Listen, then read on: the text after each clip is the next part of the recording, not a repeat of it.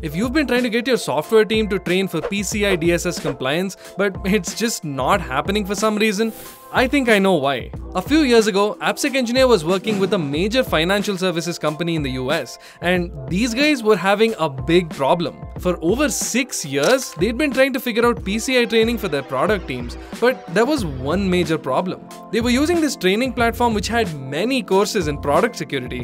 One might even say too many. Now here's the kicker. The platform wasn't properly organizing all their hundreds of courses, and it literally showed up like a wall of content. Without a proper way to categorize different courses, team leaders just marked everything as mandatory, even ones which had nothing to do with PCI-DSS compliance. And what happens when every course is mandatory? Nothing is. Most of the engineers just skip their assigned training because who the hell is going to waste time doing all of that anyway? But it gets worse. Their old training platform had this really bare bones reporting system that just told you if a user completed a course or not.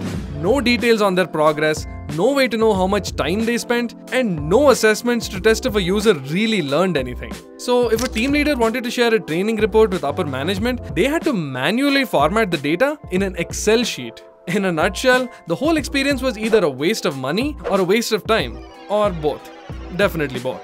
Now, let me try and guess what sort of training experience you would want if you're looking for the ideal PCI-DSS compliance training. First of all, you'd want the content to be well organized, right? Each course designed for a specific language, clearly indicating whether it's relevant to PCI or not. Second, you want a solid reporting panel that clearly tells you how your team is progressing in training, how much they've completed, and which users are lagging behind. Ideally, you should be able to export these reports into formats like CSV, JSON, and Excel, or even better, the reports could directly link with your LMS, allowing you to receive all that data on your own interface. And third, the training should be short, bite-sized learning modules that incrementally teach new skills to your engineers so they don't get overloaded with information and quit the training program. Does all that sound like something you'd want in an ideal learning platform? Well, I must say, we at AppSecEngineer are flattered because that's exactly what we offer. All of our courses are clearly categorized based on which language they target and whether they're useful for a particular certification. We're introducing learning journeys, which are curated roadmaps that take you through all the courses necessary to acquire skills in a specific area like PCI-DSS, Secure by Design development, and more.